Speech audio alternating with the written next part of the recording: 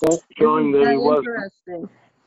Then he had to load it all up, and then they were on the water during the flood, and he'd seen all the people drown, and he's on the ark for all of those many months, having to take care of all of those animals.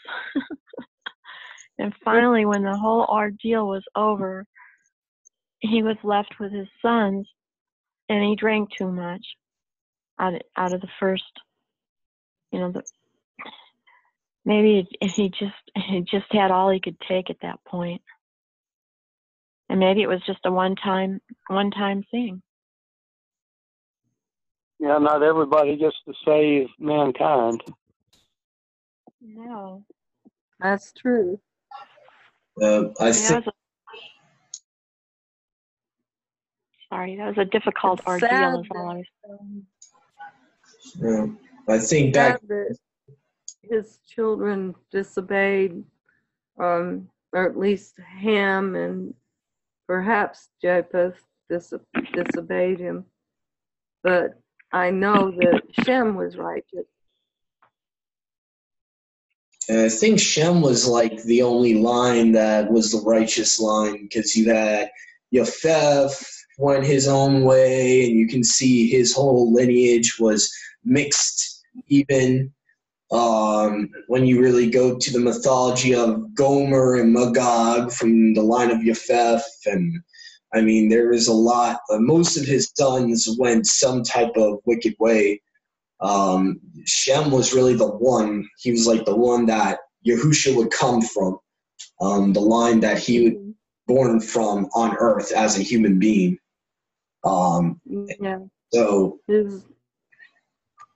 He's a Shemite, as I'm a Shemite, and many of us are Shemites.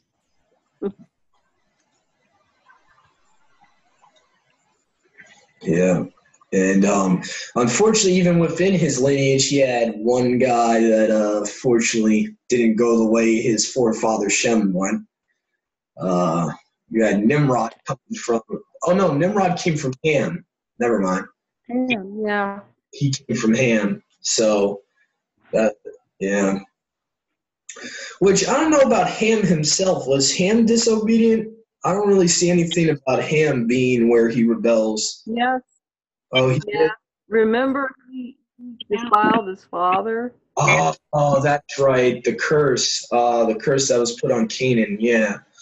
Oh, okay. Right. That's a big one. So Ham did a really bad thing. He actually uncovered his dad's nakedness. That's horrible. Yeah. Yeah. More than that. Yeah. Which can mean he actually had sex with his mother. That's horrible. That's really. That's like beyond like just sexual immorality. That's beyond that. It's like that's horrible. And that explains why it's in Torah not to do such a thing. Yeah. Yeah, and that was a pretty bad curse put on Canaan. Pretty much all his descendants became Nephilim, pretty much. When you look at Numbers, the book of Numbers and all that, pretty much all of the Canaanites were giants. And then you had the Anakim coming from Canaan, the Zanzumim, and then you had the Rephaim. So, I mean, you had like all these tribes of giants coming from one lineage. Yahuwah kind of put a really big curse on Canaan, like huge curse, where that's where most of the giants came from, and after the flood. And so that's where you get Og of Bashan. Heard Og of Bashan, I think, was from the line of Canaan also. So there was like a lot. Do you think that maybe, I don't know, maybe when Ham did this, he impregnated Noah's wife, his own mother?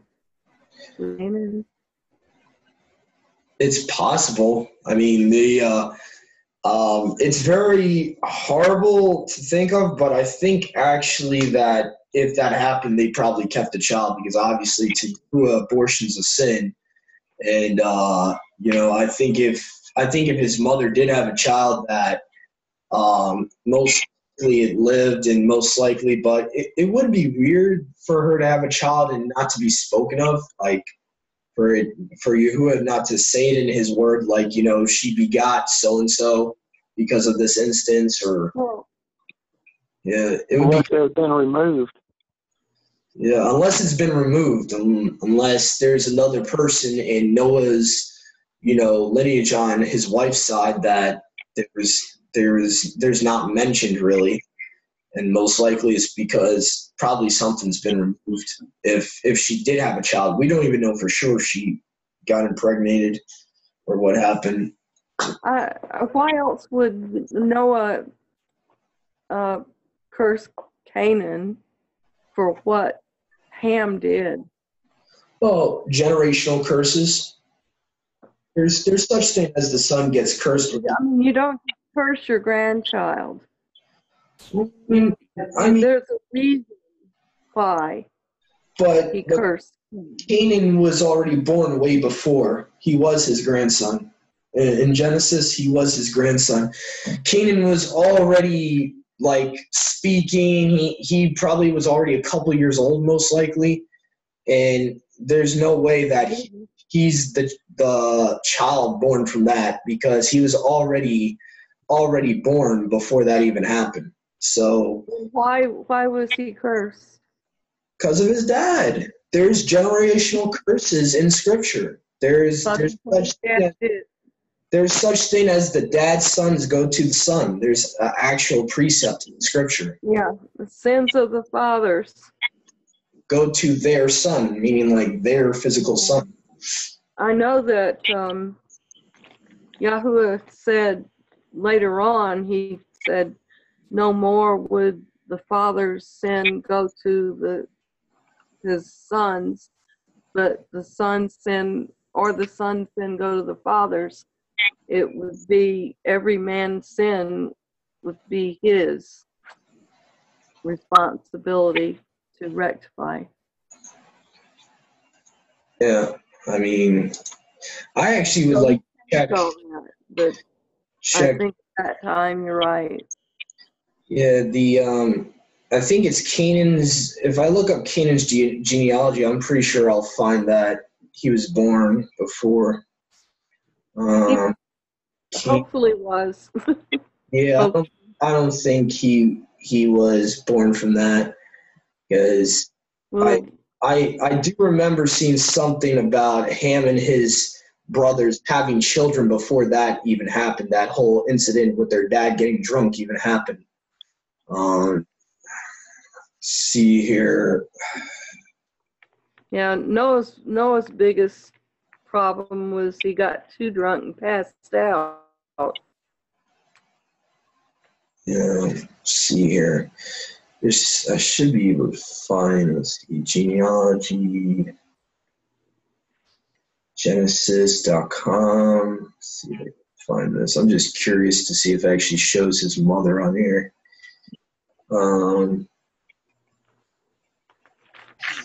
Yeah, if you look in Genesis, See here, Genesis. that's where we find out about. It gives the whole image of all of them. Mm-hmm. And 9, excuse me, and 9:24 says, and Noah awoke from his wine, and he knew what his younger son had done to him. And he said, cursed is Canaan, let him become a servant of servants to his brothers.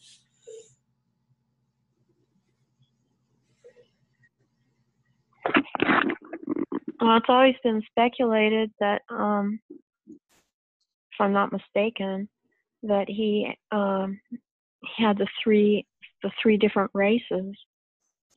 That Japheth became, the Japanese and the Chinese, and that Ham became the black race, and Of course, we're the white race, the Caucasians. Well, actually, we're all of the human race, and they're different tribes. I'm sorry, I couldn't hear you very well. I say we're all of the human race, and they're just different. We're just different tribes. Now there is a mixture of race with the Melechim, with the messengers. Right. Yeah, I I'm think. talking about Shem and Japheth. Yeah, she's talking about ethnicity. That's what she's referring to. I don't think the different ethnicities were started like that. I think there's always been different ethnicities, in my personal opinion. I don't ascribe to that Japheth is the Japanese and all that, and that's more of like an assumption. I think there's always been different ethnicities.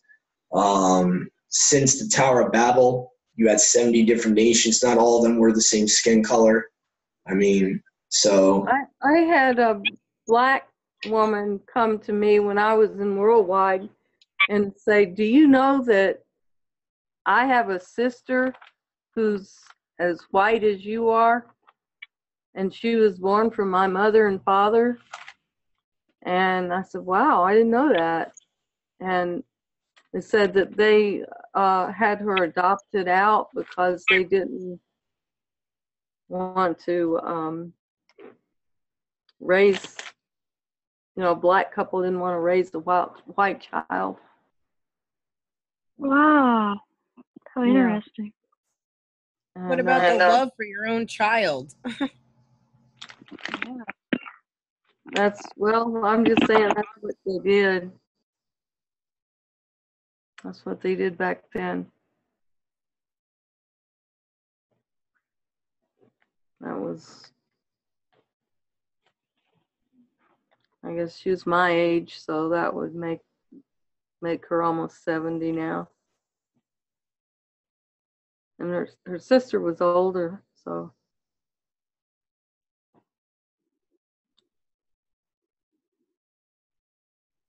What people do. And I've heard the same thing, that black children have been born of white couples. And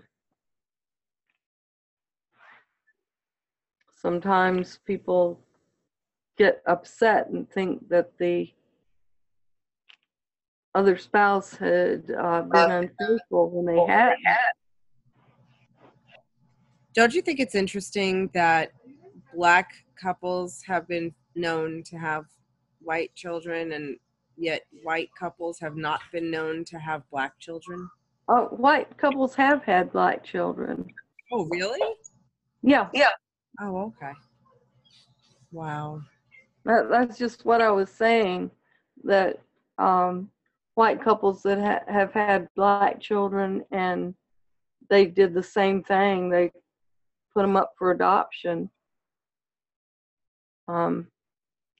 because they felt, first of all, that one of the other had been unfaithful, even if they hadn't, but they didn't want that in their lineage, so they had them adopted. Same as the white baby was put up for adoption. That's what our day and age does when that happens. Get rid of them. Yeah. Oh. Well, I might be wrong about the assumption of Canaan, who his mother would be, because Scripture actually doesn't say. Genesis 9:18 just talks about that all the descendants of Noah's 3 sons were the ones that have been scattered all over the earth. The ones that are scattered, meaning those are the nations that were separated at the Tower of Babel. So it's kind of, I don't know if I can assume that Canaan was born before that whole uncovered his dad's nakedness. I don't know. I would. Ham was the father of Canaan. Yeah, that's all it says. It says that Ham was the father of Canaan, but who was his mother? And I guess that's where it can be left up to interpretation, because there's no verse. that says who his mother was. So that's kind of a gray area because it doesn't really say. And he doesn't get to Canaan really until after the incident with Canaan and his mother. So it would just be weird to curse a child before a child can speak. I don't know. It's like, how would the child even understand what you're saying to him? Like, if Noah's like cursing a baby that's just been born, like, to me, that's horrible. Like, I don't know no one would be doing that. I would think the child would be at least a little toddler, at least like 5 years old or something. How do you curse a toddler? No one knew what he was saying because it came from Yahweh. It's just hard to understand.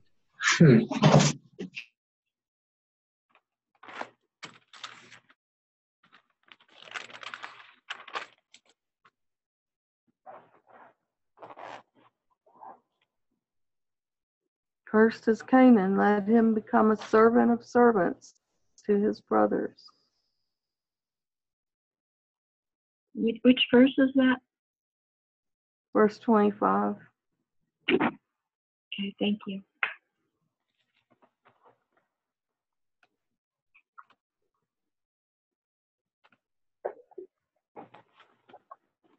And then it says in 26, Baruch be Yahweh, the Elohim of Shem, and let Canaan become his servant. And it looks like Japheth was righteous because it says, let Elohim enlarge Japheth and let him dwell in the tents of Shem. Hold on. And let Canaan become their servant. I think I might have proof that Canaan was born before this happened, because verse 22 says, Ham, the father of Canaan, saw the nakedness of his father, and then went out and told his brothers without. And the Septuagint actually says the father of Canaan. So meaning that Canaan would have had to be born before this happened for it to say that. And so, I don't know, maybe I'm reading too much into that verse, but it seems like it's saying that Ham, the father of Canaan, saw the nakedness of his father. So meaning that Ham, that Canaan, his son, would have had to be born before this even happened.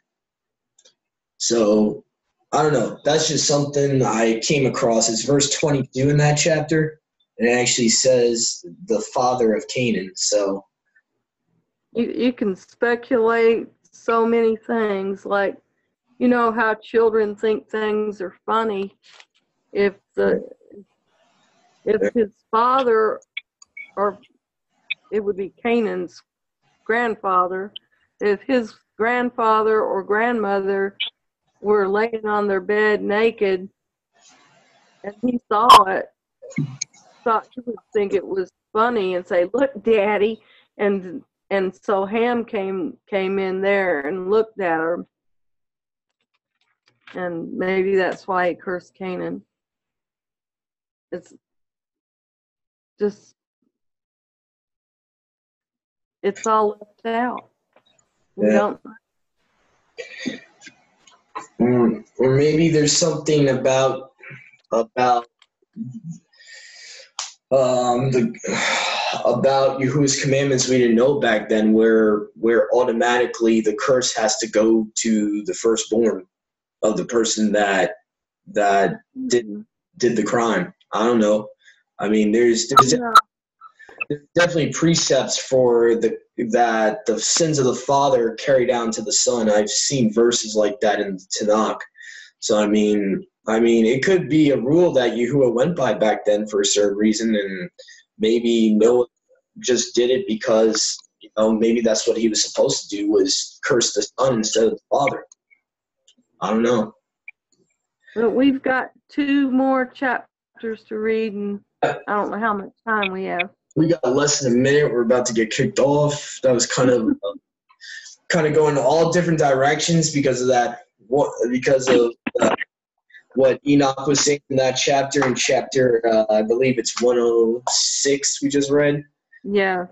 So please stay tuned, everyone. We're about to get cut off right now, so we'll be back hopefully shortly, if you will. So